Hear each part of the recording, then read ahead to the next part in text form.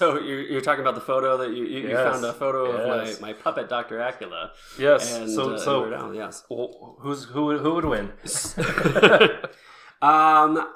You know, I think Al would win, mostly because he has legs and can run away. When your legs don't work like they used to before.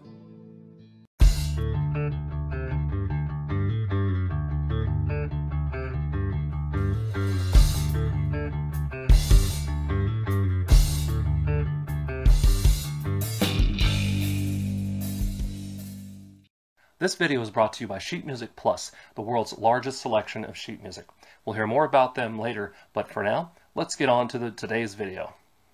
Welcome to Room 6, the channel dedicated to local music and the people that make it, including me and my guest. And my guest today is a singer-songwriter, artist, and podcast host that I met at Taverna Costera at one of the songwriter showcases hosted by Hal Savar. I'm there every Thursday with Hal, 6 p.m. to 9 p.m.-ish. And I'm live streaming it, and I do a review video of each week's performances. And it's a great time. You should definitely come by if you're in the arts district of downtown Las Vegas. He is known for coaxing almost dulcimer-like sounds out of his 12-string acoustic guitar, and for his clever and witty tongue-in-cheek lyrics. He's in multiple musical acts ranging from Hollywood to Las Vegas. Please welcome to the channel, JW Reynolds. Hi, JW. Hey. Welcome to the party, pal. Clink. That was the quietest clink ever. Well, yeah, you got it in post. Yes, well, you joke, but I have done where clink on this clunk. First of all, thank you for coming on the channel. Yeah, thanks for having me. If you want to be like JW, you want to be featured on the channel, whether reviewed, interviewed, or both, hit me up using my email address down in the description, or by clicking the Room 6 social media link. That's where you'll find all the things I'm up to online and ways you can support the channel should you so desire. Also, every Sunday at noon Pacific Standard Time, I live stream about a 15-minute or so podcast called Room 6 Radio, which is just me talking about, here's all the shows that are on my list, or that have come on my radar. And it's a quick thing. It's on Twitch and on YouTube. I hope you like it. And if you got a show that is coming up and I need to know about it, hit me up. Earlier the better, please. Don't tell me it's tomorrow. So, a couple questions, sir. I have some of my usual interview questions. I have some more personal ones. But right off the bat, I wanted to ask, any big plans people need to know about right off the bat coming up here in like June or forward? Yeah, hopefully. But fingers crossed. Yeah, fingers crossed. Let's see. Hope we get something out there.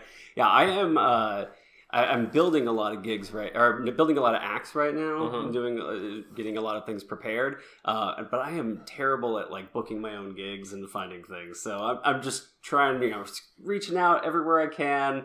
But hopefully I'm gonna start finding some regular places to play. Right on. Yeah. Yeah, regular places to pay. Yeah. Right on. Now you moved from Whittier to Las Vegas? Yes. Why? Were you moved or like? I was working at a television market research company, and at a certain point in the job, they converted it so that I was able to work 10 months out of the year from anywhere in the world. And 2 months out of the year during pilot season, I would be working in California. But the rest of the year, I could be anywhere I wanted to be. My wife was doing costuming, making costumes for films. At the time, she had just finished the movie Ad Astra, starring Brad Pitt. Oh, nice. And made the spacesuits for that. And so she was looking for other work in entertainment. I had a friend who was working at Cirque du Soleil, and he suggested we check out Vegas. And we'd been here tons of times. It was one of our favorite places to visit. It's not too far away, so we can still drive over the weekend. Right. And it's great when you're taking weekends to California, because you're going the opposite way of traffic each time. Yeah. Yeah, it was close by, and I just really like this city, mostly because it's weird. Seeing that skyline every day, it's fun. I like being in a ridiculous town that doesn't make sense. You nailed, like, you're in the right place. Yeah. And you're totally right about the timing the traffic out. Yeah. I'm actually going to Southern California tomorrow. Time of filming tomorrow is Wednesday. I'm also going down on a Saturday. Saturday is okay. Don't come into town on a Friday night, No. don't leave town on a Sunday. No. Yeah, Never. and that trip home Sunday is a quiet one. So I mentioned he's performed at the showcase a number of times now. He's quickly becoming a showcase regular or a favorite. Ooh. And more than once he's come in and like, yeah, I was just in Hollywood and just came right from Hollywood right here. So when you're in Hollywood, yeah, can I ask, what are you doing? Okay, so I'm currently living kind of part-time in Whittier and in Las Vegas. My wife just got a job doing some costumes out in Hollywood. So usually I'm taking her over there. And then at the same time, I started doing more shows out here in Vegas. As you do. Yeah. But both of us are working on being able to take contracts and gigs anywhere. She's interested in cruise ships and going to New York. She has some friends that work on Broadway. Right. And then same thing, I'm interested in taking a cruise ship gig, touring with various acts that I've got. And so having a base of operations out in Whittier, over where my parents live, very convenient. There we go. But at the moment, still have a place out in Vegas, so we've been getting here quite a lot, and putting in the hustle. Yeah, nice. What's the pin? So this pin is a Junior Ranger badge. Oh, that's awesome. From the National Park Service for Eclipse Explorer. You still got your vision. Oh yeah. I mean, as good. Well, I mean, the clouds pretty much covered most of it. So yeah, this was not we were not in the. I love this name, the Path of Totality. Well, I was. Oh, yeah, I went down to Austin for the Eclipse, and on the way, I stopped in Santa Fe. I have a friend who works at Bandelier National Monument as a park ranger. Nice. And he hooked me up with this nice badge. Because I collected the Junior Ranger badges. That belongs like a cowboy hat or something. It's, I've got a vest with a bunch of them on it, but this one, I just... Junior Birdman! It's a good one. Yeah. Very cool. By the way, I mentioned about the Songwriter Showcase. If you're interested in performing at that, hit up House of Our... address on screen. House of Our Music, and let him know.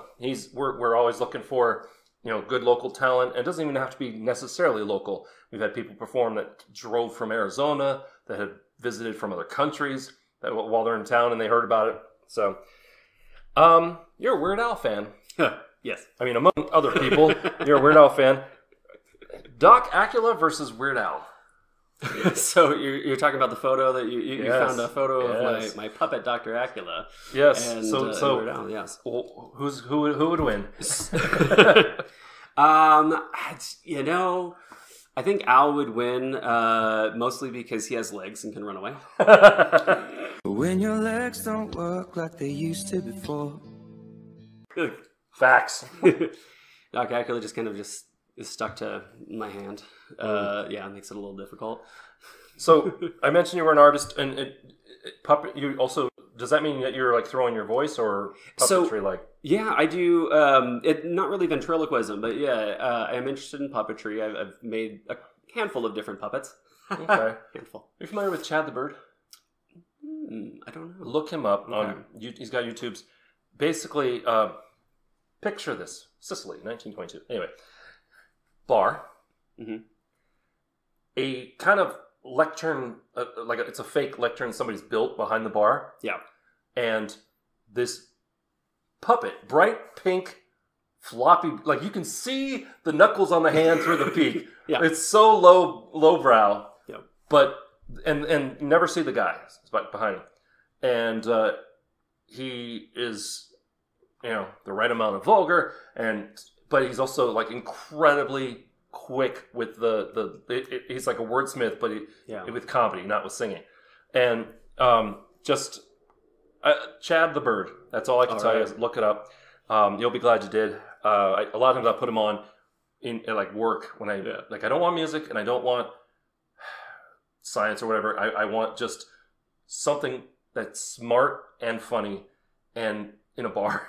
I love that quick wit. I love good improv comedy when you see that's quick wit. I mean, it's very obvious the guy is reading a script or reading whatever because He's very, very, very, very quick with it. All right. Like it's hilarious stuff.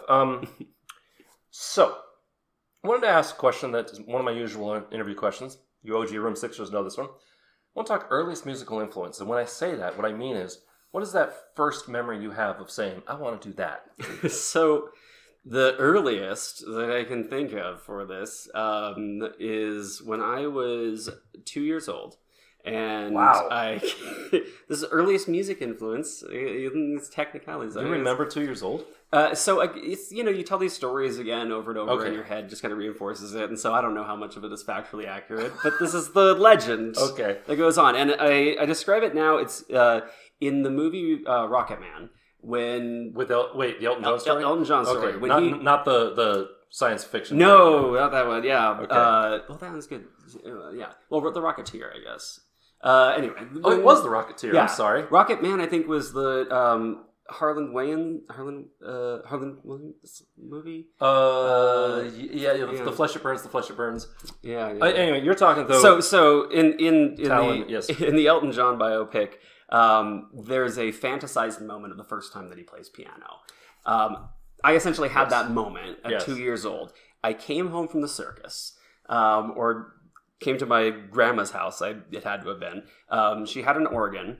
And on the organ, I started playing Entry of the Gladiators. Because you're circus, yes. So that was the first time hearing a song and then being able to sit down and play it on the piano. That's awesome. So that was the first song I played, and then from there... So getting musical inspiration from the circus is definitely a big one. And then the first musician that I really jumped onto as being a fan of was Weird Al. Got introduced to him in first grade by a friend of mine, and have been listening to him ever since. He was the first CD I bought, the first concert I went to. Right. His guitarist played at my wedding. Do you remember the first song? song? That guitar. Do you remember the first song or music video that introduced you to Weird Al?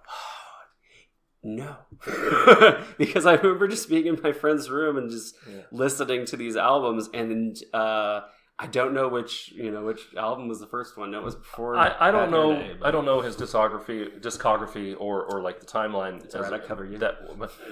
I want to say Rocky Road. I love Rocky Road. That was from the first album, and the one that definitely was just like, wow, was Bad. The music video for Bad. Fat.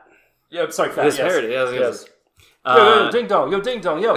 That video is epic. I mean, it's parodying Michael Jackson, who had the epic video for Bad. Bad was an epic video. Yeah, and the fact that he already got he already done. He did eat it already. Eat it, yeah. And that Bad music video Fat music video is so good. Absolutely love it. That was that 88 or 89? That was 88. I was going to say it was late. Yeah, it was 88. It was the album Even Worse, which when it's right next to Bad, it's just completes the joke on there. That's actually the only album where he parodies the same person twice, except because he's parodying cover versions, of the songs by Tommy James, I think it is. Alimony for Money, and I Lost on Jeopardy. I Think We're Alone Now. Oh yeah, I Lost on Jeopardy was on but it's not. I think We're Alone Now. It was. I think I'm a clone now. Yes, I think I'm a clone now. You familiar with Richard Cheese and Lounge Against the Machine? Yes. I would love to see that bill together. Oh yeah, and the best would be as if they played each a song of each other's. I'm trying to think if I saw them on the show together, because I'm pretty sure I've definitely seen Weird Al and Richard Cheese both at Festival Supreme, which is a festival that Tenacious D puts on, but it could have been 2 different years. I was going to say, I don't remember seeing them on just a bill. Yeah, they weren't on the same stage for sure. Okay, I digress. We digress. Let's get back to you. Let's get back to real music. I kid. Don't come at me, Weird Al fans. I'm right here. I can take you. Yes, you can. I'll just poke a hole in your accordion. All right, we're going to take a quick little break here and get back to some more hilarity. In the meantime, stick around. We have more fun like this. And also, JW is going to be performing some music up in room 6. You're going to love it. It's awesome. So, temporarily, we'll hear a message from future Josh. So stick around. And now, a word from our sponsors. Thanks, Past Josh. If you're anything like me, you love learning new music, but hate having to search online for something that may be the right notes in the right key. Then you have to print it out. Well, I found something way easier. As I said earlier, Sheet Music Plus is the world's largest sheet music repository, carrying all styles of music.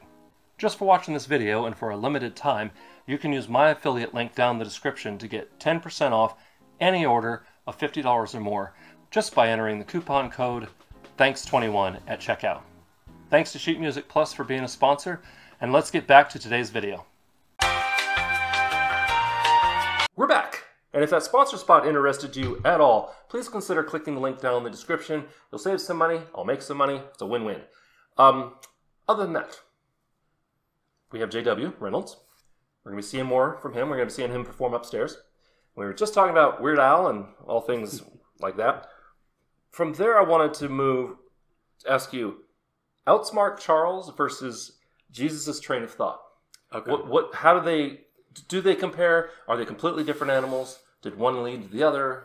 I think they're completely different. I don't know if I could connect the two of them in much of a way. 6 degrees, let's go. Yeah, but Outsmart Charles is the trivia game show that I created with my friend Charles. Mm-hmm. I was creating some YouTube shows. I had a movie discussion show and doing just all sorts of things. But I love game shows, and I really wanted to have some sort of trivia show.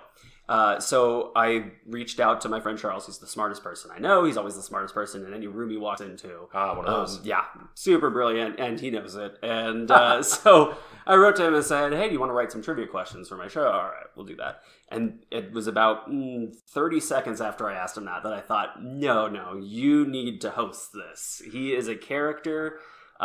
He is the perfect host for the show, and yeah, so I co-host that show and write it along with him. Challengers will compete against each other for questions that Charles writes, and then the winner of that round faces off against Charles in questions that I write. And for the latest season of it, I have contestants give me some categories that they're interested in, right, and then I will write questions for that, and then there's some categories that are Charles's preference.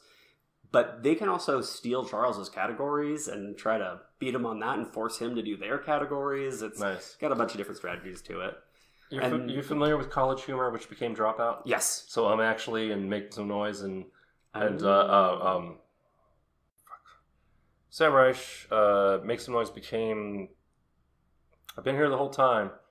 You know the one. Just like the what's it called? That's gonna bug me. It's just like Game Changer. Yes. Okay. Yes. So it sounds like kind of like that, but a little bit more like actually because of the trivia. Right. Yeah. Right. It's a little more serious on those ends, but yeah, we like to have fun with it. It takes a lot of inspiration from Jeopardy. Win Ben Stein's Money was a huge influence. But for those of us of a certain age, Win Ben Stein's Money was game changing. Well, it was basically like. There's nothing like this on TV. Yeah. Theoretically, you're trying to win someone's actual money, and he's trying to defend it. Right. And, but that kind of concept of the deadpan. Oh yeah. Yes. So anyway, back to music. So from there, you've been performing music for a while in multiple projects. How long have you been doing performing as just you, just JW Reynolds? Just JW Reynolds. That's tough. I mean, I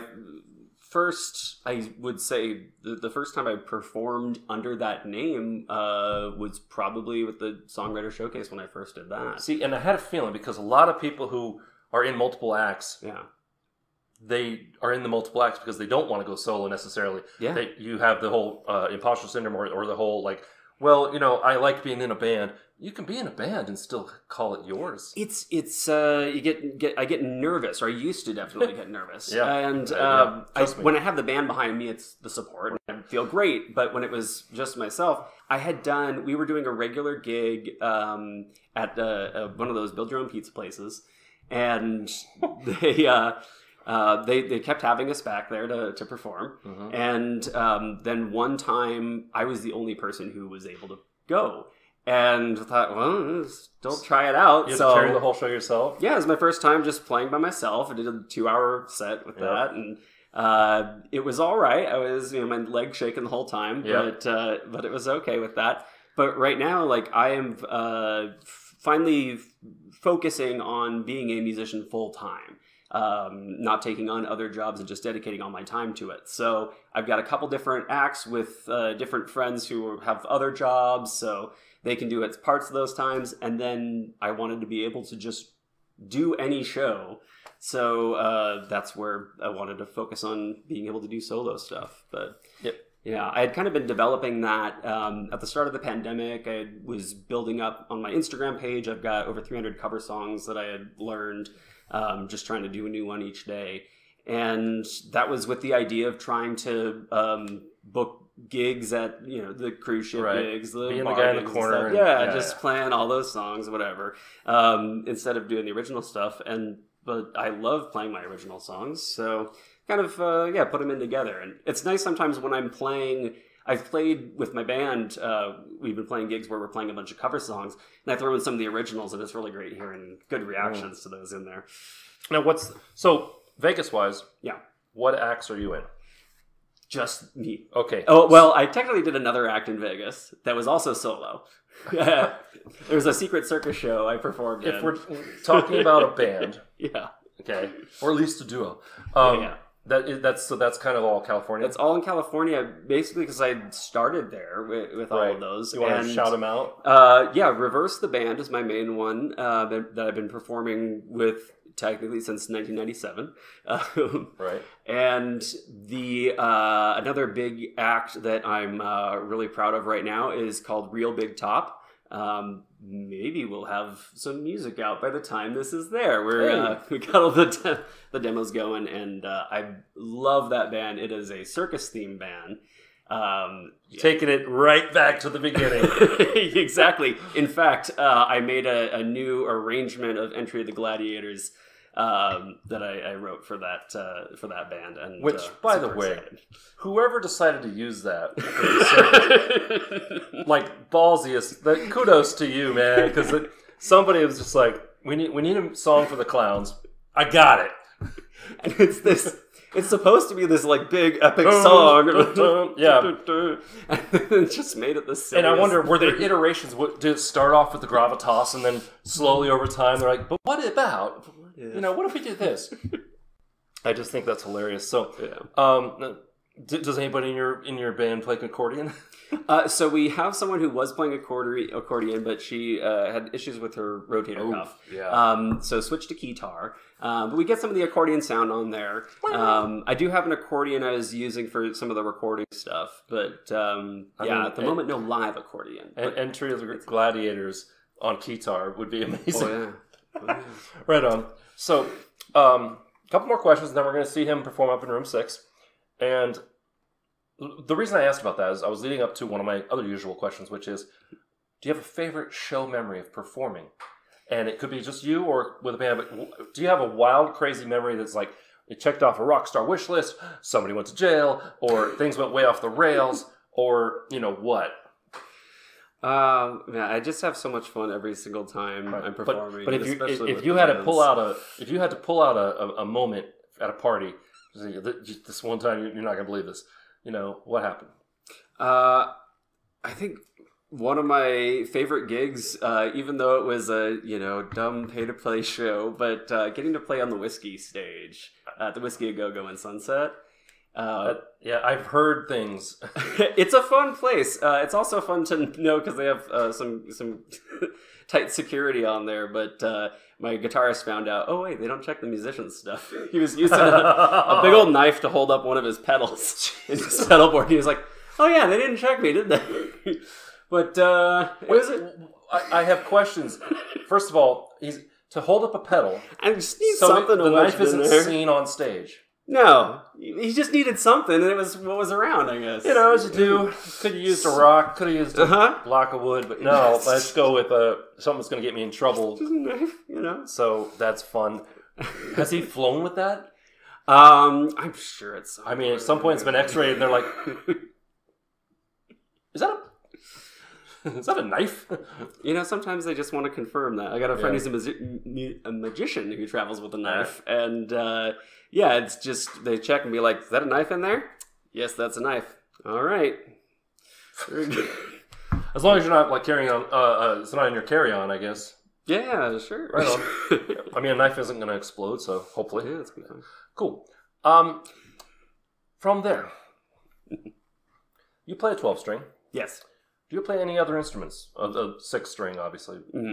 But do you play any other instruments besides the guitar? So I got about 40 different instruments. 40? Somewhere around there. 40? Yeah, somewhere around 40. Wow. Some of them are also guitars. I try not to have 2 instruments that make the same sound. But, you know, a bunch of different keyboards. I've got the AXN guitar, or keytar. Yeah. Got some old Casio keyboards, a variety of different things of those. I have a sitar that I picked up during the pandemic. There it is. First time I heard him play, he's playing his 12-string, but I'm like, that sounds like a sitar. I said dulcimer in the intro. I meant sitar. I love that. Dulcimer is like the hammer. Yeah. I can get some sounds like that. Sorry. If I play a little more percussive. But I've seen it, but yeah. I love the sitar with those sympathetic strings and just gives that great sound to it. But it is so annoying to tune. Yeah. Tuning 27 strings takes a while, and it's those stupid wooden pegs. Is it 27 strings? Something like that. They're all different. They're different ones. There's 4 strings on top, and then there's all the other strings beneath that. It might just be 23 strings. I can't remember if there's 19 on the bottom. Anything over 12. But it's the wooden tuning machines, and I hate the little pegs. Right. So my plan is to at some point switch those out for some metal tuning machines. I know it's like not original on it, but if I can actually play it. Because I spend like an hour and a half tuning it. So you've seen on the back of someone's guitar, they'll push a button and it will automatically. Those auto tuners. If you can get that, what if you had like a bunch of them on the sitar and just the cacophony though while it tunes? Yes. If you ever do that, film it and let me know. Right on. So from there, we're gonna circle back. Last question. You made it. Yay. The OG Room Sixers, you know what's coming. It's a question that every time I ask it, I get something a little different, and I feel like it's really cool. And it's evolved over time. We're going to circle back to that first earliest memory of, that earliest musical influence. We're going to talk to little you. And really, this came from, let's talk to new musicians. Okay?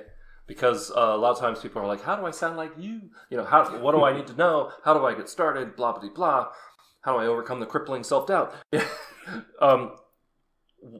But that's over time. I'm like, really, we all wish we had somebody come and say, you're going to need to know this. Yeah. What is one thing that you wish you could go tell little you watching Rocket Man, saying, I want to do that, that you say, hey, kid, you're going to need to know this. Teach the children's. I'd say just keep at it every single day. Never stop. Always be playing something. There was a filmmaker who had given the advice to aspiring filmmakers of just to film something every single day. And I think the same thing with music. If you just play something every single day, you're going to get better at it. Even if it's the same thing that you're playing, you're going to get more comfortable with it each time. Also listening, just always listen to music too. Don't be afraid to sing. You can develop those skills. If you're inclined to music at all, you can develop those skills to sing, and it'll help your performance as well. I couldn't say it any better. And it's true. My channel's just past 5 years of being on the air. And I certainly have improved and just gotten so much of what I do now, I didn't even know I needed to do back then. But also, everything you do as a musician or as just an employee or a human being, the more you do it, the better you get at it. The question is it something you should be doing? Is it something you should be getting better at? Because you can also get better at destroying yourself. So with that happy thought, stick around. We're going to see JW Reynolds up in room 6, and then we'll catch you in the outro. In the meantime, temporarily say goodbye, sir. Goodbye, sir. We'll see you in a minute. Bye-bye.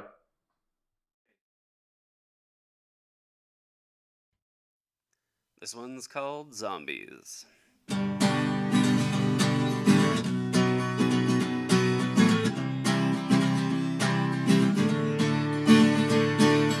Oh, capo e ma che ola. Oh, capo e ma che ola. I'll hold you forever and a day. We've seen the others, the games that people play. I know I don't say it quite the way you'd like to hear, but I'll be around. In my arms you're bound.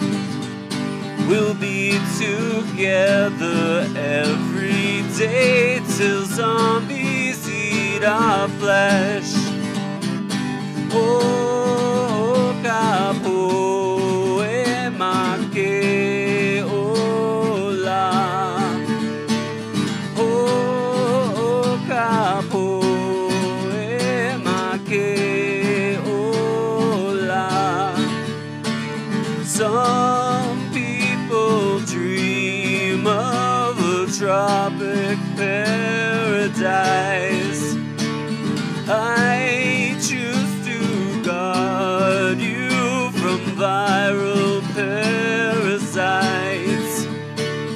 We'll be protected when our world is at an end. With you by my side, our love will survive. We'll be together every day till zombies eat our flesh. Oh, capo e ma che ola. Oh, capo e ma che ola. With you by my side, our love will survive. We'll be together every day till zombies eat our flesh.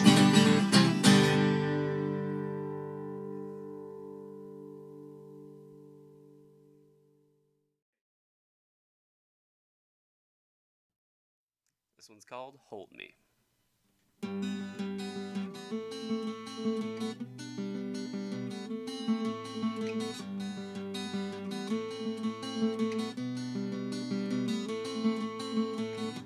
See the writing on the wall.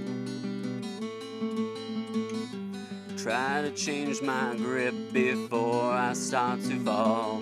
It's a long way down to the bottom of the well.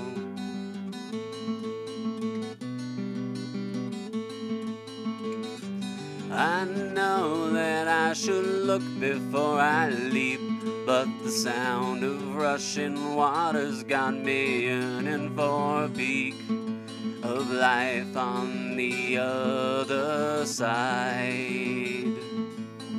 Life on the other side.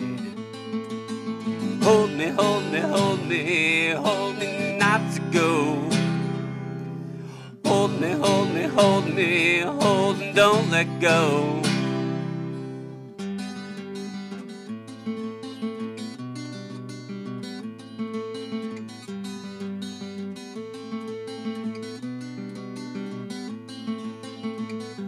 Writing letters to myself,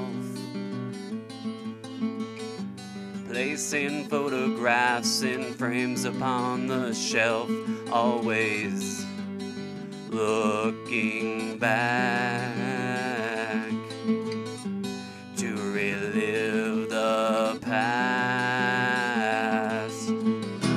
I keep quiet 'cause it silences my screams. Voices in my head are keeping me from dreams.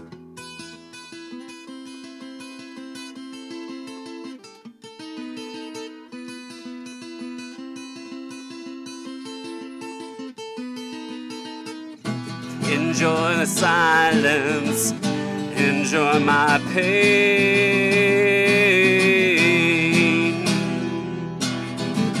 I keep from feeling, I feel everything.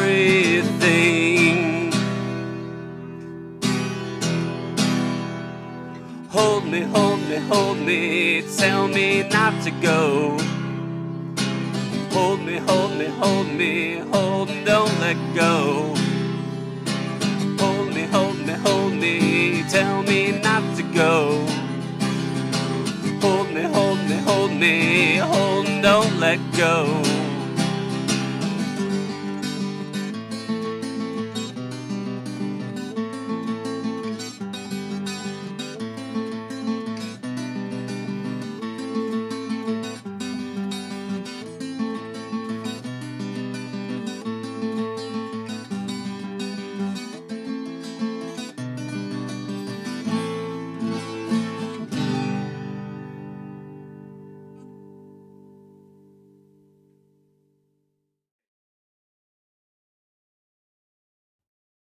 This one's called Light.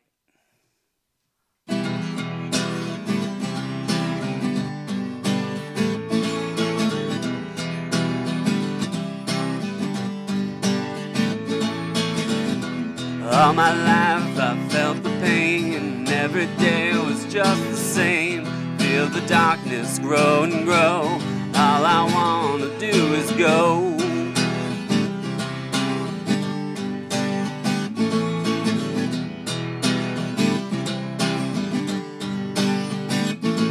Now I see the light. Now I see the light.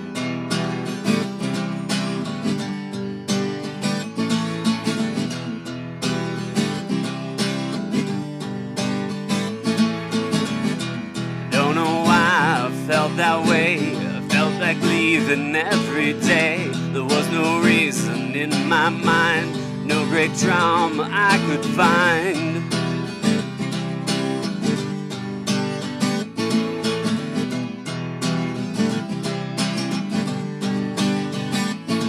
Now I see the light. Now I see the light.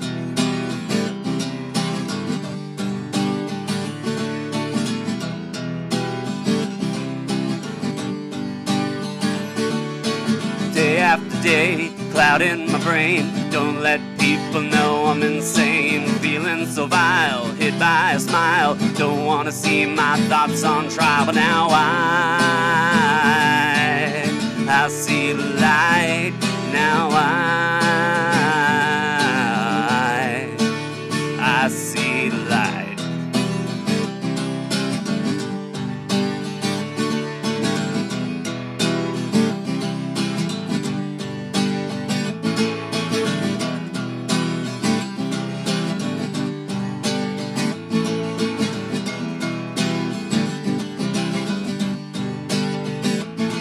Now I see the light. Now I see the light. I see the light. Now I see the light.